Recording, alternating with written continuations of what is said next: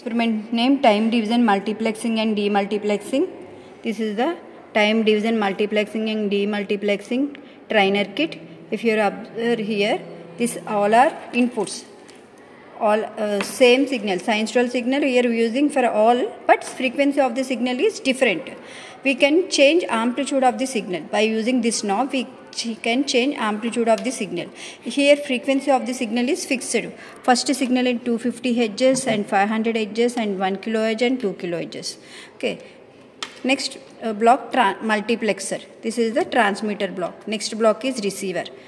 Okay. First connect multiple signals from to channel 1. First signal channel 2 and channel 3.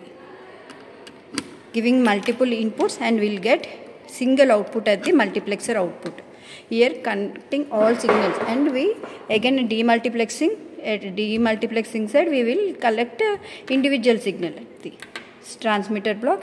First check the individual signal from here. 250 Hz signal I am checking. Okay, I am varying amplitude of the signal. Amplitude of, okay. Next, given input, observing input at the 500 kHz, 500 Hz and 1 kHz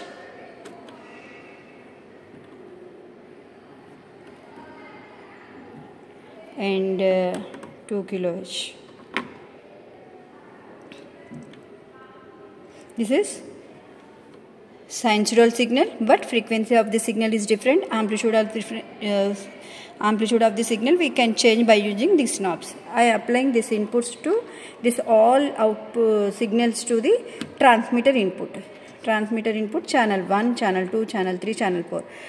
At transmitter side we are using here 4052 IC, taking output from the TDM output. This is the multiplexer output. We will get single output at this side.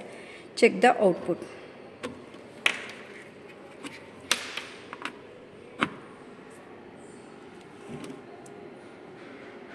This is multiplexers. By using stop, I am sub-checking all the signals. Whatever frequencies we have given, 4 signals are combined and we get only single output at the TDM output.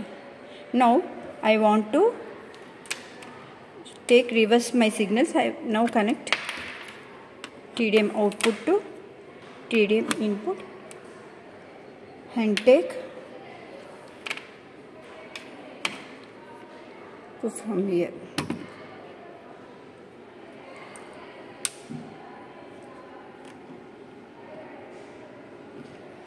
This is demultiplexer outputs. Observe individual outputs.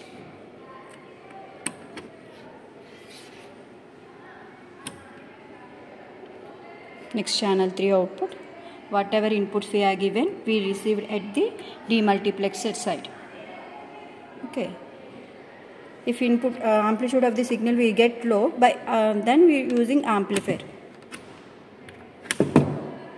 Now amplitude of the signal increases at this side, 22. Before at this point I got only 4.44 volts.